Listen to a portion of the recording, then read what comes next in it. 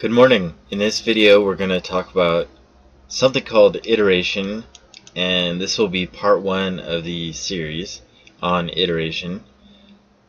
Iteration is essentially repeatedly applying the same function over and over. And examples of when that might be useful are calculating mortgage loan payments. The function being iterated there is you take how much you owe, you tack on interest, and then you subtract the payment, and then you do that over and over to calculate how much you still owe, and hopefully that number goes down eventually to zero. So I think this will be covered in part 2, and what we're going to talk about in this video are these applications.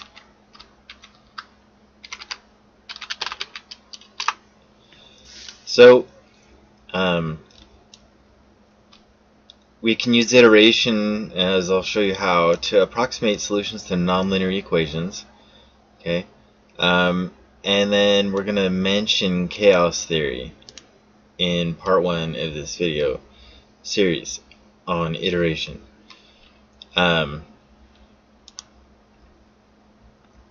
There's two things you'll need to know in order to get the most out of this video. One is algebra or pre-calculus. So enough so that if I say f of x is x squared, and x is 4, then f of, well, I don't have to say that. Then say f of 4 would be what? If you know the answer to that question, then you'll probably be fine.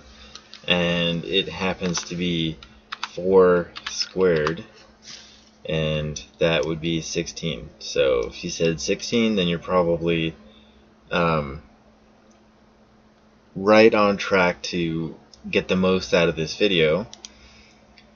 Or if you don't have that knowledge, then curiosity will probably carry you through this video. So in part 2 we'll talk about calculating mortgage loan payments using something to do with iteration. So let's first take a look at approximating solutions to nonlinear equations. So the first equation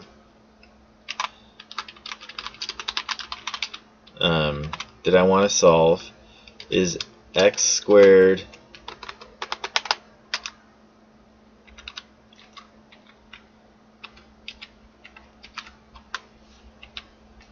equals 2. And by the way, the parentheses asterisk is just a comment. Okay, so I'm commenting out all this stuff, so none of it gets actually calculated. So if you remember your algebra or pre-calculus, x squared equals 2 does not have a rational number solution. It has two irrational solutions known as the square root of 2. So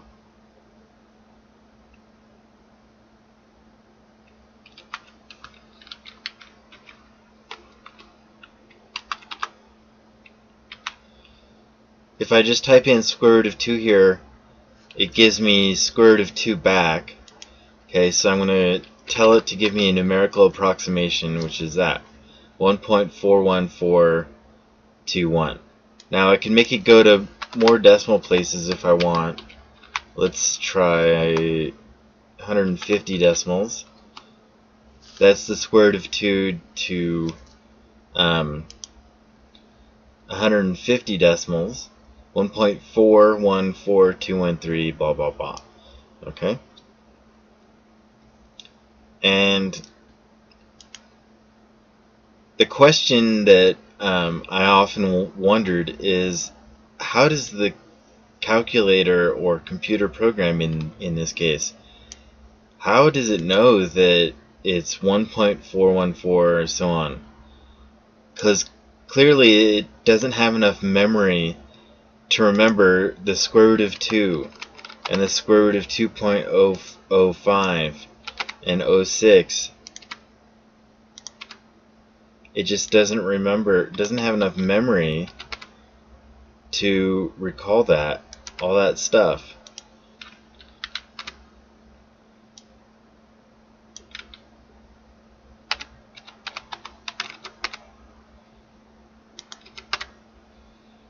Okay? There's just too much to remember. Well, turns out that there's actually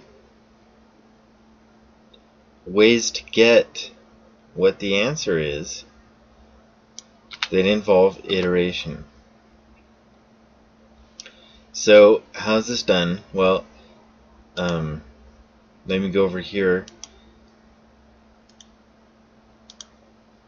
and copy this over here. So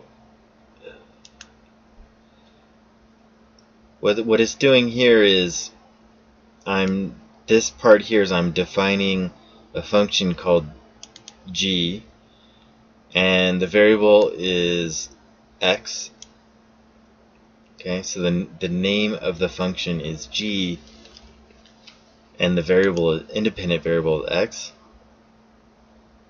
Is this weird seeming random almost function?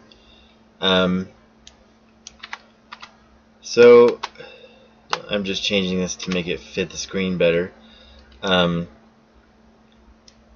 What NestList does is it's going to take the function g, which I just defined up here. By the way, let me quit the kernel just to make sure that I'm not accidentally redefining things. Okay, so this will launch the kernel. There's the kernel. So g is going to be defined to be this weird function x minus the quantity of x squared minus 2 divided by the quantity 2x. And what this function does is kind of cool, because what NestList is doing is it's going to take the number 1 and get a result, g of 1, okay, whatever that is. Then it's going to take that number, the output, and plug it back into g over and over again 12 times total. And you notice a pattern in what these later numbers are converging to? Yes, well, it looks like the square root of 2. So let's look at this in more detail. So g of 1 is 1.5. So we're starting with 1 and then 1.5. So g of 1.5 is going to be this number. So g of 1.5 is 1.41667. Okay, these two are the same. Now g of that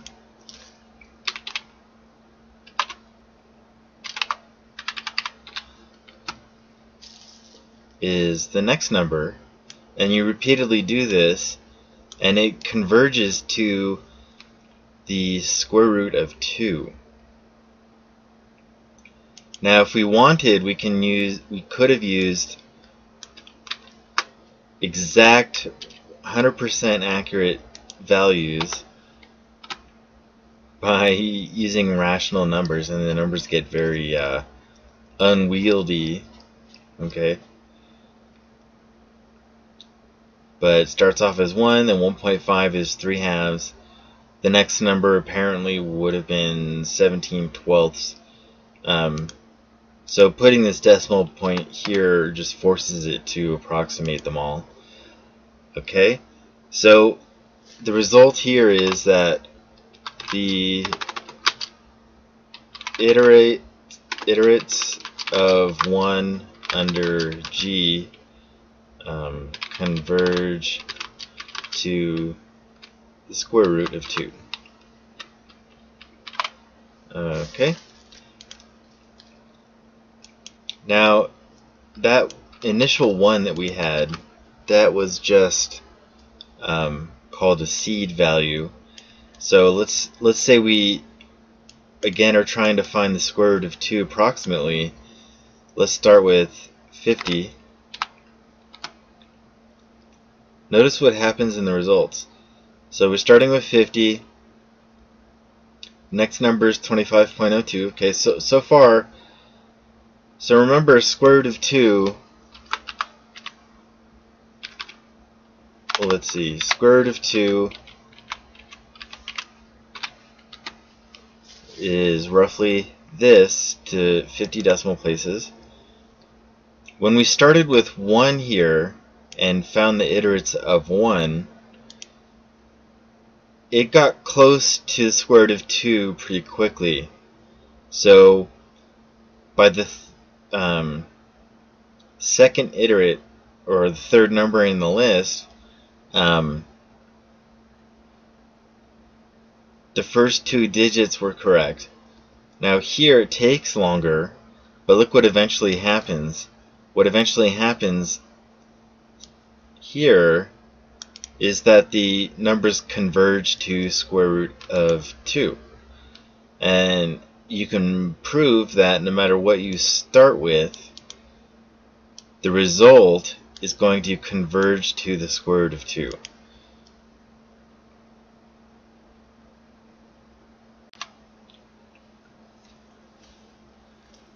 Alright, now I've collected some results for you. Again, this is in case I lose my mind or my files. This is on iteration. And what we're doing here is we're taking the number 1 and we're applying this function to 1, and then whatever our answer is, we'll plug that back into the function and keep doing that, which is called iteration. What we're going to calculate is the first 12 iterates of 1 under g, and then I'm going to plot them. So as you can see, they converge, and what they converge to is the square root of 2.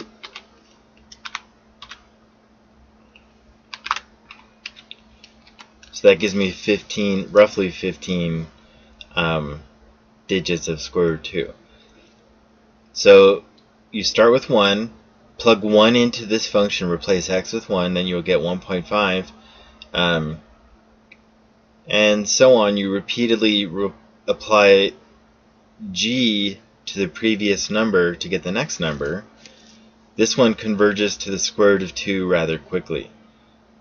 So the horizontal axis is telling you how many times you've iterated the function, and the output is it is the nth iterate of the function. This is what happens when you start at 2 instead of 1. So you can see the graphs look different, but look at the numbers at the end. Compare that to square root 2. Okay, they're still converging to square root 2 even though you started with a different seed value. Now I'm starting at 100 because in general I have no idea where a solution to a nonlinear equation is going to be. And by the way, the equation we're trying to solve here is x squared equals 2. Okay, one of the solutions to that is square root 2. That's called the nonlinear equation. And so in this case, we're using the same function but a different seed value of 100, just to show you that the iterates still converge to the square root of 2, but they arrive at that in a different way. Okay. Now, with this different function g, what it's going to calculate, and you may, if you're a musician, you may recognize this number. This is the 12th root of 2, so it's 2 to the 1/12th.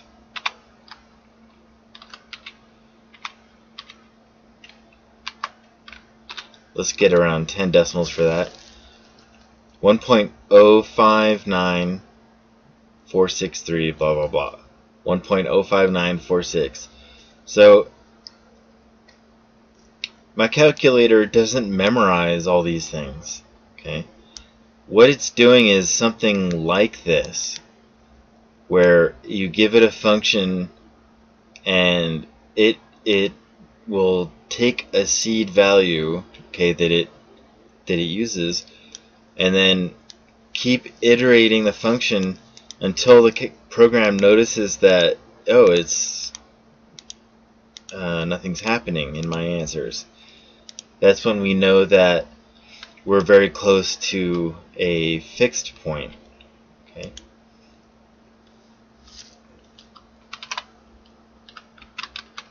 Fixed points are very important.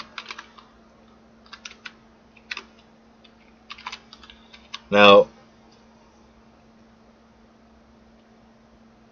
we say f fixes x if f of x is just x. We also say x is a fixed point of f if f of x equals x. What that means is you plug in x, get x as an output. If that happens, then x is called a fixed point of f. So for example, let f of x equal, let's say, x squared, then 0 and 1 are fixed points of f. Okay. Why is that? Well, f of 0 is 0 squared, not 9 squared, but 0 squared, and that is 0. So f of 0 equals 0. That means 0 is a fixed point of f. And 1 squared, so f of 1 is 1 squared, and that's 1. So again, f of 1 equals 1. So 1 is also a fixed point.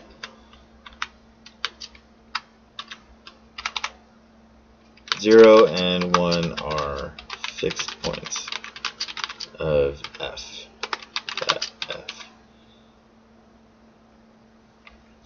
Now let's look at the iterates. Let's call that function, well, let's call it f. X squared, oops, x squared, not 2 to the x. F of x equals x squared. Nest list f comma, let's try 0 and calculate the first 12 iterates. Okay. Now, if you keep in mind this example here, remember 0 is a fixed point of f. What's going to happen when I tell it to calculate the first 12 iterates of 0? Think about that. Remember, and I'm going to try not to say it immediately. When you plug in 0, what do you get as an output? Think about what's written in gray above, right here. So you might have predicted this outcome all zeros. Here we go. All zeros. Same thing if we got 1 in there as the seed, because that's a fixed point, okay, of the function. What happens when you start with 2? Are they going to converge to 1 or 0? Well, no, actually they get huge. This is repeatedly squaring a number, 2 in this case. So we're starting with 2, square that, you get 4, repeat, so you square that and you get 16, so then you square that and you get 256, and if you're squaring the previous number, then the numbers get huge really fast. So the way we describe this is by saying up here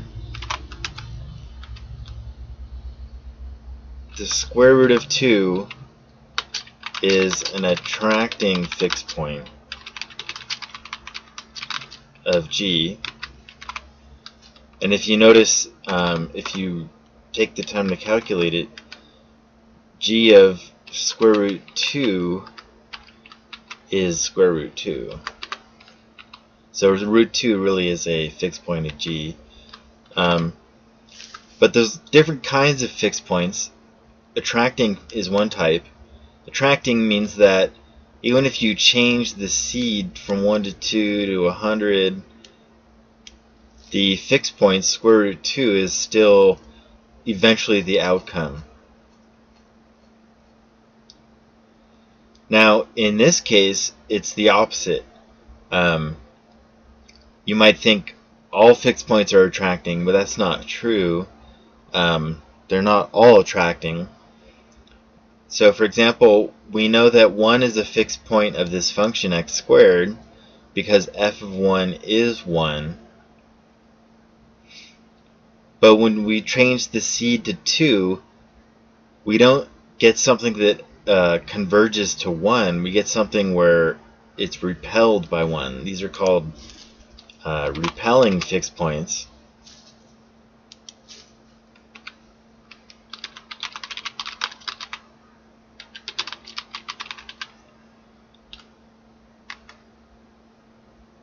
So in this example, 1 is a repelling fixed point for f. Okay. So, now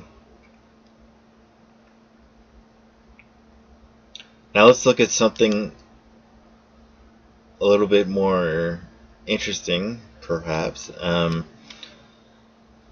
So this new function I'm going to define is 3x times the quantity 1 minus x, and let's look at the first 40 iterates of 0.5. Okay. Superficially, nothing strange going on, and I'm doing this on purpose here. You see part of the graph, it looks like it's converging, looks like it's an attractive fixed point, but lo and behold, there's actually 2 parts to the graph. Now if you look at these iterates, you start with a half, plug it into g, which is 3x times 1 minus x. Okay, and you keep plugging in the result back into the function, and if you look at here, it looks like it's converging to 2 different numbers, one around 0.699 and the other one's around 0.63. So that's a little strange. Let's take another look at that.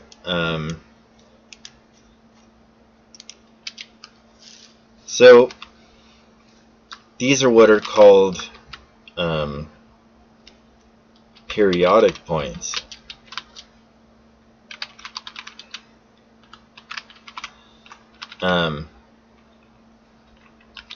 So what are the periodic points here? Well, we can have it solve for g of x equals x for x. Aha.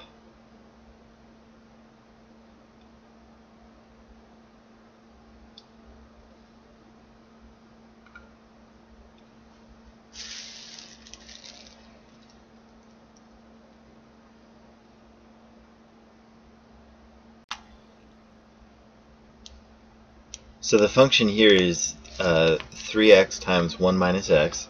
This is called a logistic map if you want to look it up on Wikipedia.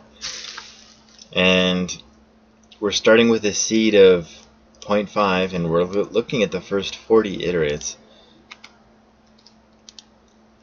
So if you notice, it's bouncing between something around 0.63 and something around 0.7.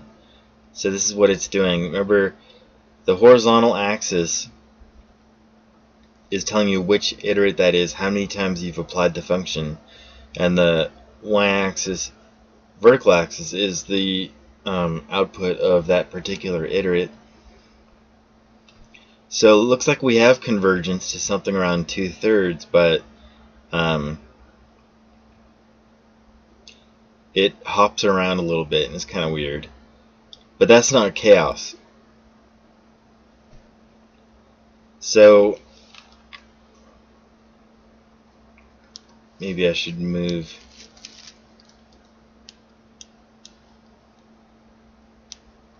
this over to here. Okay, so if you look at these functions, when you iterate them, they seem to have this behavior where the fixed point is attracting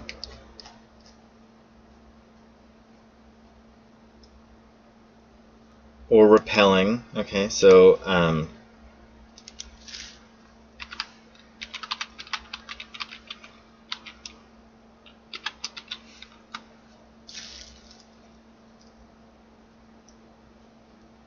let's start with 5 iterates.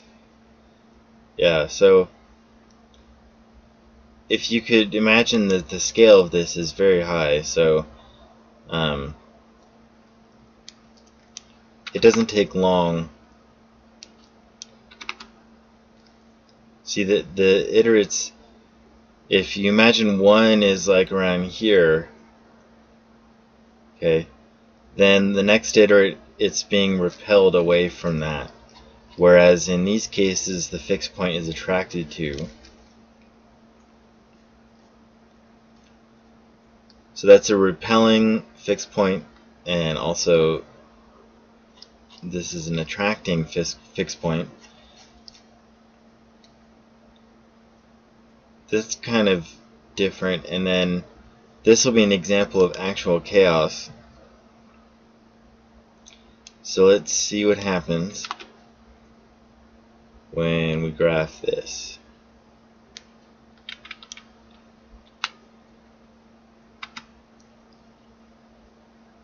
That's chaos. Okay. So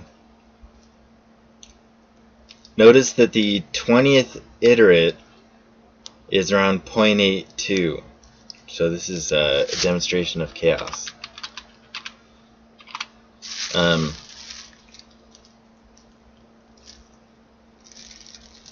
What if we started with, so I want to write that down. Let's see. So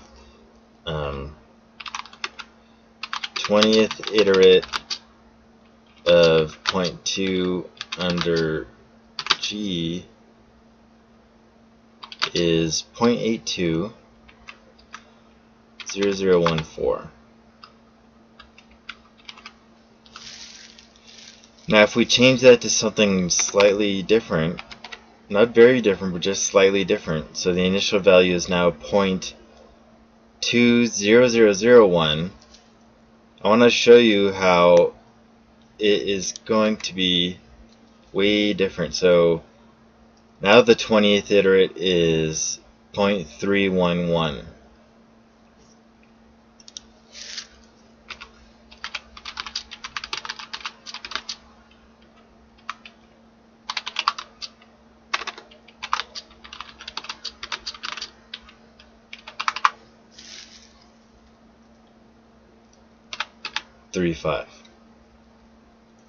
So those are very different. And what this is demonstrating is what's called sensitivity to initial conditions. And this is also known as the butterfly effect, which you probably have heard of at some point. So this is chaos. This is convergence, but a different type of convergence. This is divergence in the case of a repelling fixed point, and this is an attracting fixed point, which the iterates converge to, in this case, the 12th root of 2, which is about 1.05946. Okay, so that concludes part 1. In part 2, we're going to see how iteration can be used to calculate what the monthly payment of a loan should be in order to pay it off after so many years.